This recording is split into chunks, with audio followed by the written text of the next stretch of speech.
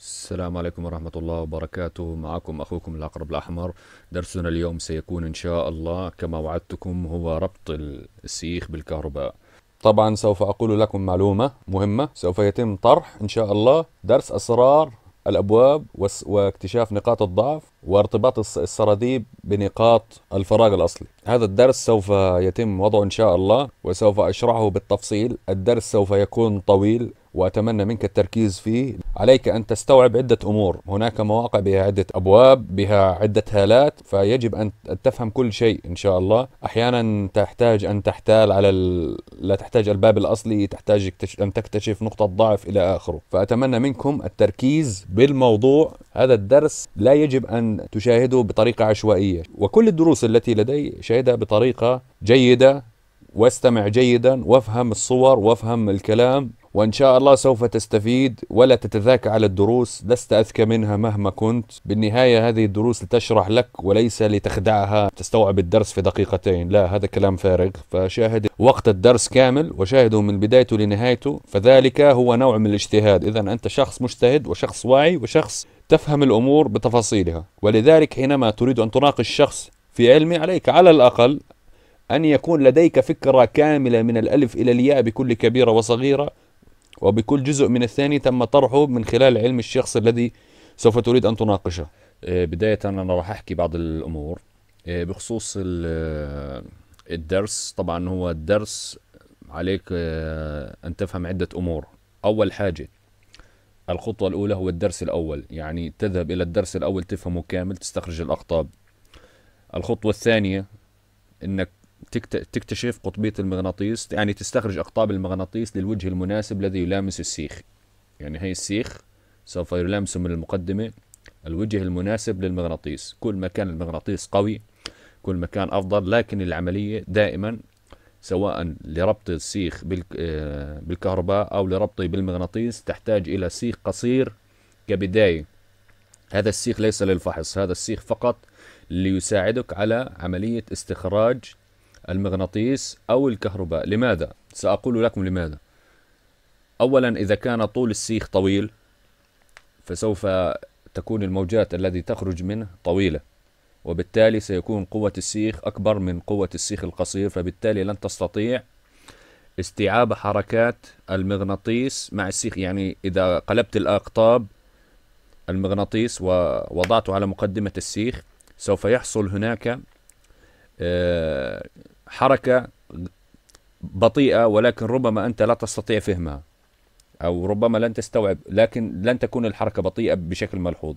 لذلك نقوم بتقصير السيخ، وضع سيخ قصير، وبالتالي يمكنك من خلالها أن تستعمل سيخ موجاته قصيرة المدى، لأنه أصبح أقصر من السيخ المعتاد لك، وبالتالي سيكون قوته قليلة، وبالتالي تأثير المغناطيس أو الكهرباء سيكون عليه واضح. بإمكانك تستعمل من 30 إلى 20 إلى 25 سنتي. يفضل 30 مناسب، 25 مناسب، 20 إذا لم يعمل معك قم بتطويل السيخ قليلا. لكن كلما كان أقصر كان أسهل لديك لاستخراج أقطاب المغناطيس أو القطب المناسب الكهرباء الذي سيلامس السيخ. طبعا المطلوب منك كما تلاحظون سيخ نحاس أو حديد أو ألمنيوم أو أي معدن، ستانلس، حديد، نحاس، ليس مهم نوعية الأسياخ. حتى في كل الدروس، حتى في كفحص، لا يوجد هناك سيخ مخصوص للذهب وسيخ مخصوص للفراغ، وهذا كلام كله خزعبلات. أنتم لكم حرية التصديق أم لا، لكن المعادن كلها لها نفس الخصائص تقريبا من ناحية المغناطيسية، من ناحية الاستشعار، فقط أن الحديد تكون له أكبر مغناطيسية بين الفلزات كلها. نحن نتكلم عن شيء اسمه الفلزات. الفلزات هي ما تسمى المعادن عند العامة، لكن الفلزات هي مثل الحديد، الذهب، الفضة، النحاس، الزئبق فلزي ولكنه سائل طبعا. فلذلك ما سوف تحتاجونه الآن هو فقط أسياخ معدنية، أي من معدن، سواء كما قلت لكم حديد، نحاس، ألمنيوم، ليس مهم الموضوع. استخدم ما تجده مناسب. يجب أن يكون قطر السيخ من 2 ملي إلى 3 ملي. استخدم السيخ 2 ملي أسهل لك، ولكن إذا كان مرن أي ليس به ثبات، في حال أن أردت ربط المغناطيس عليه سوف يهتز، لذلك استخدم 3 ملي، أو استخدم سيخ ليس به مرونة. إذا كان لديك سيخ به مرونة فقم بتحميته على النار، أي قم بشيه على النار، سوف يصبح صلبا ولن يهتز للأسفل. هذه إحدى معلومات تقصية المعادن، سوف يصبح أقصى وبالتالي لن يصبح لديه مرونة. إذن بالنسبة للمقبض، المقبض أيضا نفس الموضوع. ما نحتاجه هنا الآن المقابض البلاستيك لا تنفع مع الكهرباء.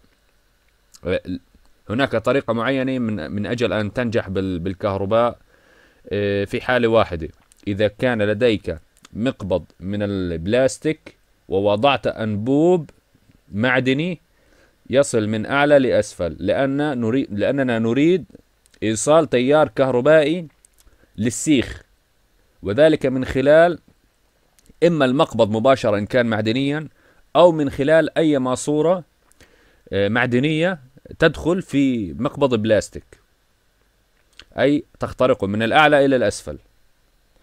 لكن أنصحكم بالمقبض المعدني، فهو ممتاز جدا للفحص واستجابته سريعة، وبأي مكان تستطيع ربط الأسلاك به، ولكن نحن سنربطها من الأسفل من هنا.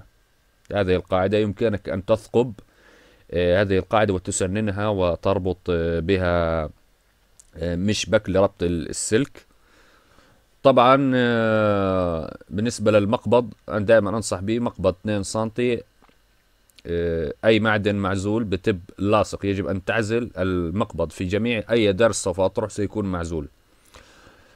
عمق الثقب كما قلنا 4 سنتي بقطر 1 ملي من السيخ. طول المقبض من 15 إلى 17 سنتي.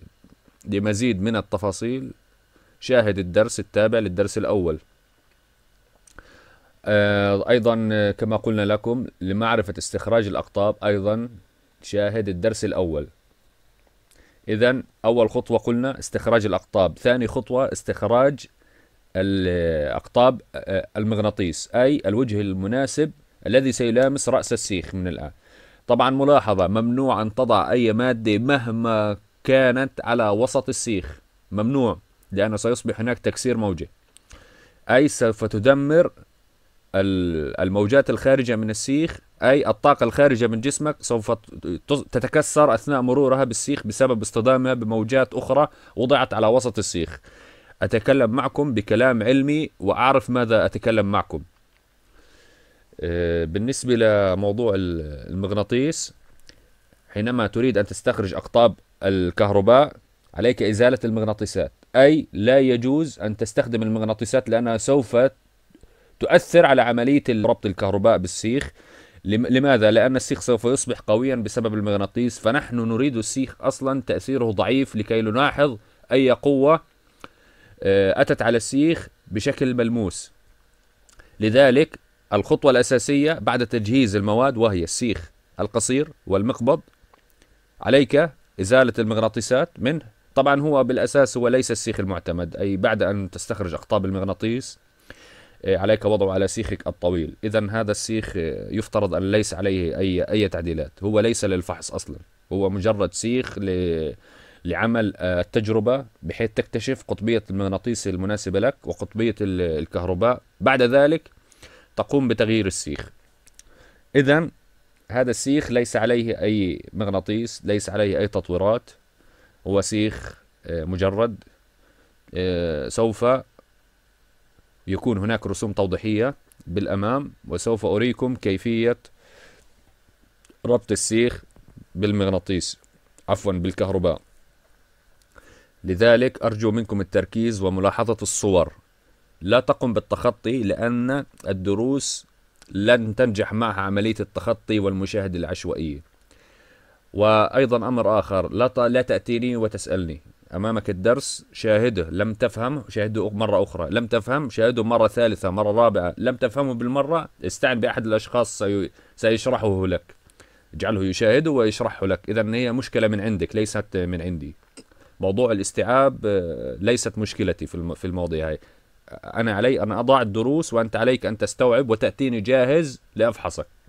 بالنسبة لمن يستخرجون الأقطاب، أي شخص يريد أن يرسل لي رسالة لأفحصه على الخاص من خلال الفيسبوك طبعا، الرجاء أن تأتيني جاهز فاهم المعلومات كاملة، لا تسألني أي شيء لو سمحت.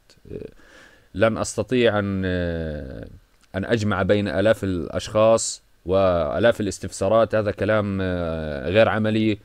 وأمامك الدروس تشرح كل شيء، وهدفها هي أن تشرح عني وليس أن أمسك وأشرح لكل شخص على حدة وأضيع وقتي معك وتتعبني وتتعب أنت ولن تستوعب بالنهاية. لا، الدرس فيه شروحات، فيه صور، فيه كل حاجة، وكأنك أنت تتكلم معي شخصيا مباشرة وأشرح لك. إذا سوف ننتقل لبداية الدرس إن شاء الله. طبعا نحتاج إلى جرة فخار، هذا الهدف. طبعا يفضل، أنا دائما أستخدم الفخار لأنه عملي بعملية كشف القطبية. أفضل شيء هو تقريبا بإمكانك استعمال أي مادة، مثلا ذهب، فضة، حديد، نحاس، لكن الفخار دائما رائع، هو أفضل شيء لعملية استخراج الأقطاب لأنه من طاقة الطبيعة ومتوسط، لا هو قوي ولا هو ضعيف. بالنسبة لمن نحتاجه بطارية 12 فولت. بداية سوف نربط المقبض من الأسفل من هنا أو حوله، سوف تقوم بلف طب لاصق طبعا لاحقا، لكن ليس عمليا، أنا فقط هو ربطته لكي تتضح العملية. قم بربطه من الأسفل بهذه الطريقة من هنا، إما بثقب وتضع ماسورة أو أي حاجة تعمل بها، أو تلحمه بكاوي لحام. المهم أن تربط السلك من الأسفل. سوف تربطه بالقطب الموجب. يفضل أن يكون البطارية أمبيرها قوي، أي لديها أمبير عالي، مثلا 4 5 6. سوف تمسك الطعم هنا، وبعد أن تمسك الطعم رجاء التركيز في الماوس، إشارة الماوس. طبعا هذا المقبض هذا فقط رسم توضيحي لكي تروا كيف يمر السيخ بالمقبض، ولكن هو مغلق كامل. سوف تضع الطعم هنا أو بباطن يدك وتمسك، سوف يصبح بهذه المنطقة، منطقة وسط السيخ. سوف بعد ذلك تقوم بالفحص. الآن ماذا يحصل؟ السيخ قلنا أنه قصير وإشارته سوف تكون بالأصل ضعيفة، أي سيرسل موجات قصيرة المدى. ماذا سوف يحصل؟ إذا اتجه السيخ إلى الهدف، إذن القطب المناسب للجسم لك هو موجب. هكذا سوف نكتشف قطبية جسمنا. أما إذا اتجه عكس الهدف أو توقف أو حركته بطيئة، إذن طبعا عليك أن تجرب القطبين تتأكد دائما. إذن سوف يصبح هذا ليس قطب جسمك، لكن علينا نتأكد خطوة خطوة. الرجاء التركيز في الموضوع. لنعد هنا بالنسبة لموضوع مثل ما يقولوها دارة مغلقة. الدارة مغلقة استشعاريا. كيف يعني؟ نحن نتكلم عن موجات استشعارية. هذه الموجات مثل تطاير الأيونات بالبطارية وتنفذ في الهواء.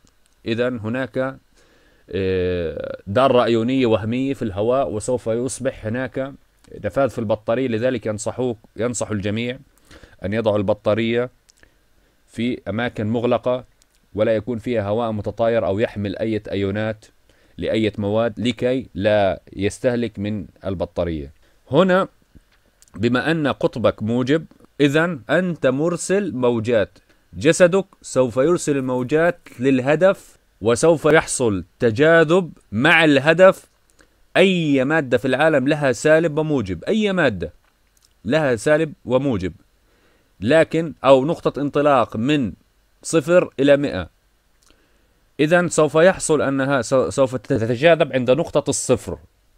أو عند النقطة السالبة من بداية انطلاق الطاقة في أي منطقة. بعد ذلك نستنتج أنك مرسل للطاقة، أي أنت سوف ترسل إشارة للأهداف من خلال شعور السيخ بالطعم الذي تم تغذيته من باطن اليد. طبعا لا أتكلم نهائيا عن موضوع الإيحاء والعقل الباطن والنقر وما تسمونه الترددات التي ليست علاقة لها لا بالتردد ولا بأي حاجة، كلام فارغ.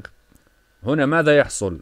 الذي يحصل إن كان جسمك سالب فأنت تستقبل الطاقة الموجبة الخارجة من الهدف، فيحصل هناك تجاذب. لكن حينما تغذيه بطاقة موجبة، إذن ماذا سوف يحصل؟ سوف يحصل أن إن كان لديك هنا موجب، أي طاقتك موجب، وهنا جهة تنطلق من الموجب إلى السالب، أي تستقبل الإشارة، سوف يحصل معك هو تنافر. أتمنى أن تفهموا هذه الفكرة.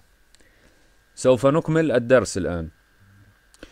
طبعا سوف تلاحظ الحركة اتجاه عكس أو توقف أو حركته بطيئة. إذا الحركة ليست طبيعية إن كان لا يتجه للفخار، أو إن كان يتنافر أو يتوقف إلى آخره. الآن الحالة الثانية، قلنا أنه يجب أن تتأكد من جميع الحالات سواء كانت سالب أو موجب. الآن سوف نأتي للجسم المستقبل. الآن كنا نتكلم عن الجسم المرسل وهو الجسم الموجب، أي طاقتك موجبة، أي دوران طاقتك من السرة عكس عقارب الساعة. الآن مع الأشخاص الذين دورانهم مع عقارب الساعة وهم يمتلكون طاقة مستقبلة أو شحنة سالبة وليست سلبية، أي أنك مريض، شحنة. هنا ماذا سوف يحصل معك؟ نربط بالجزء السالب، أي الذي سوف يحصل أنك سوف تقوم كأنك تشحن البطارية، ولكن أنت لا تشحنها لأنها ليست مربوطة مقفلة، هي بالهواء. إذا هنا ستخرج الأيونات وتنفذ إلى آخره. سوف تستقبل المعلومات أو تستقبل الموجات وتمر من خلال السيخ، والسيخ ملامس للمقبض. ماذا سوف يحصل الآن؟ إذا كان السيخ اتجه للهدف، إذن قطب جسمك هو سالب. سوف تلاحظ حركة السيخ تختلف قليلا. للتأكد قم بربطه بالقطب الموجب. إذا أصبح هناك ممانعة بحركة السيخ أو اتجه للعكس أو حركته بطيئة أو توقف، إذن أنت قطب جسمك سالب. في حال إن لم تستطع أن تستوعب أن طاقتك سالب، قم بالفحص على القطب الموجب، أي تربطه هنا بهذا القطب. تمام؟ سوف يحصل ما قلته لكم، وهي الحالة هذه. انظر، أنت قطب جسمك سالب مربوط بالموجب، سوف تراه اتجه عكس أو توقف أو حركته بطيئة. طبعا الحالة الثانية إذا كان اتجه عكس الهدف أو توقف أو حركته بطيئة، طبعا من الصعب أن تلاحظ لأصحاب الطاقة الموجبة أن تضعه على القطب السالب. تمام؟ ومن السهل الملاحظة على القطب الموجب لأصحاب الطاقة السالبة أن سوف يصبح للسيخ تباطؤ أو اتجاه عكس الهدف أو إلى آخره. الآن في بعض الحالات إما يتجه عكس الهدف أو يتوقف أو حركته بطيئة بالنسبة للأشخاص الذين طاقتهم موجبة. ما نفهمه من الموضوع أنك إن وضعت البطارية على القطب الموجب وربطته بالمقبض وفحصت إن اتجه للهدف، فمعناها أنه قطبك موجب، قطب جسمك. تقوم بعكس الأقطاب وربطه بالسالب. إن أصبح تباطؤ، هذه للتأكد، يجب أن يصبح تباطؤ أو يجب أن يكون هناك حركة غير طبيعية للسيخ. هنا أنت قطب جسمك موجب. بينما إذا ربطته بالقطب الموجب واتجه عكس الهدف أو كان تباطؤ أو إلى آخره فقطب جسمك سالب. الأمر سهل. وتلاحظ عندما تربطه بالقطب السالب سوف يصبح هناك الطاقة سوف تختلف، لأنك سوف تستقبل وتغذي البطارية إلى آخره، أي سوف البطارية عملها مثل عمل المغناطيس الجذب.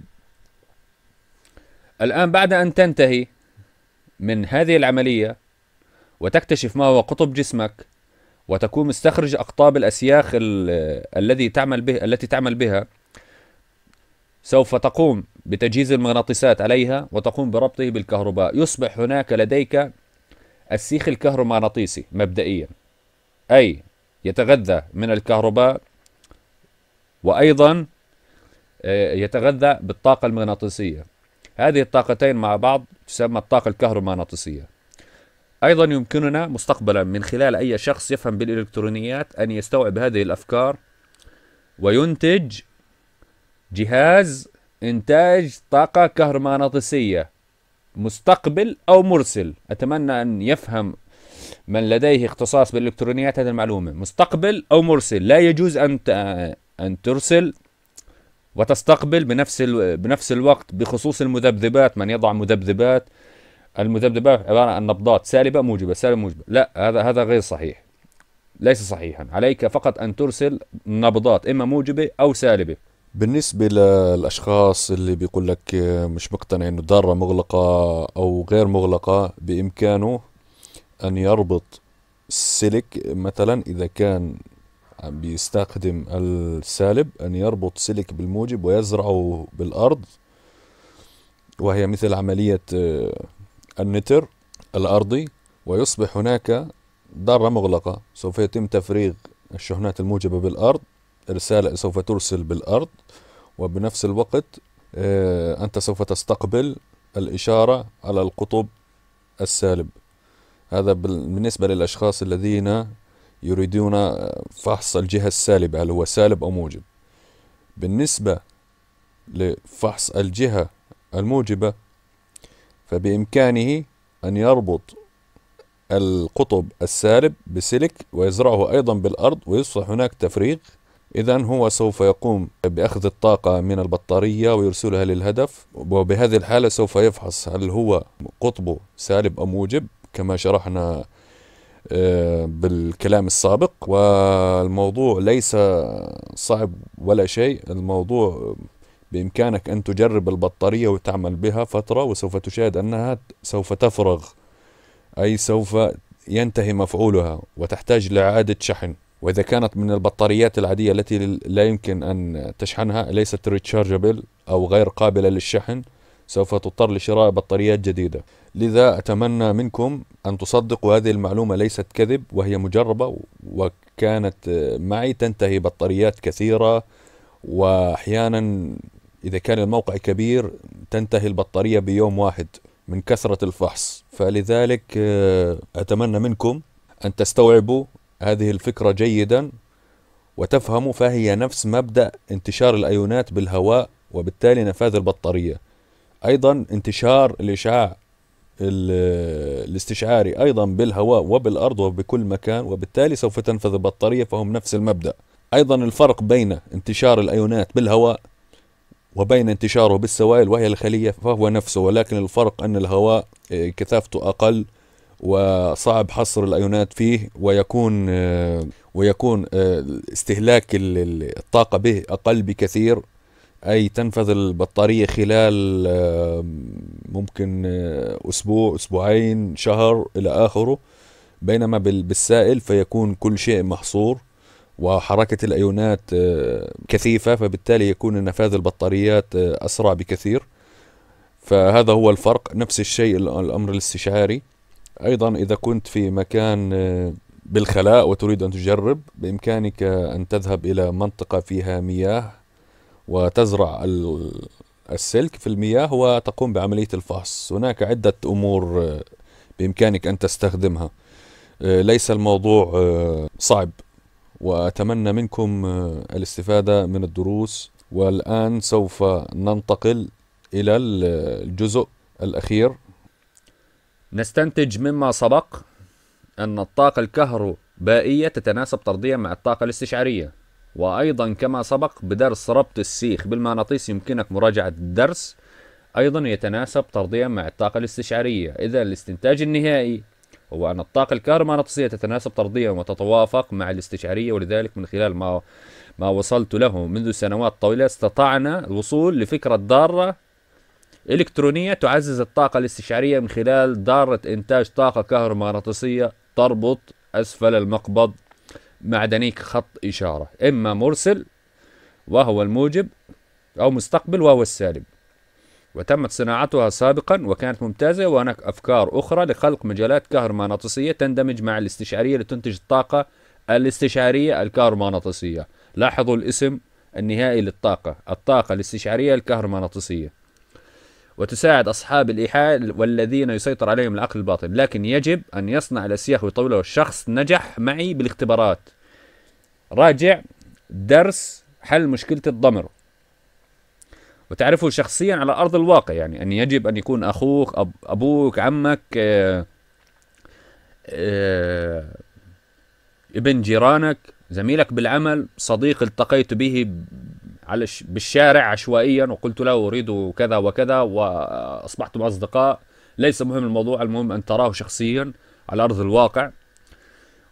هو من سوف يستخرج يكتشف أقطاب جسمك من خلال السيخ الرباعي، وهو قبل ذلك عليه أن ينجح معي بالاختبارات مثل ما أنا اختبرتك، هو سوف أختبره وينجح معي. إذا نجح فهو أصبح خبير أسياخ، إذا هو من السهل عليه أن يكتشف قطب جسمك.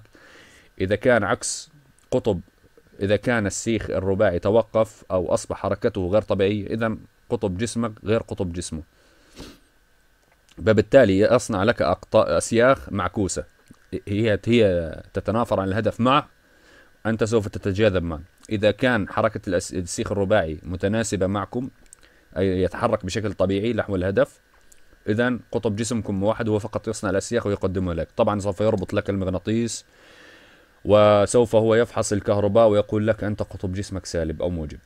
الموضوع بسيط جدا وسهل. وكان هذا هو درس ربط السيخ بالكهرباء، وأتمنى منكم متابعة القناة والاشتراك بها ومشاركة الدروس للتعلم بالفائدة للغير إن شاء الله. وشكرا لمن دعم العلم والقناة، وأتمنى منكم متابعتي على الجروب. يوجد لدي جروب موجود في الوصف، سوف تجده. بالنسبة لنظام التعليم لدي يمنع الاستفسارات، لأن الدروس واضحة والأمور واضحة، ولا أدل أحد على حركات الأسياخ، لا يجب أن تستخرجها بنفسك من خلال اختبارات معي. إذا نجحت بها فأنت ناجح كخبير أسياخ.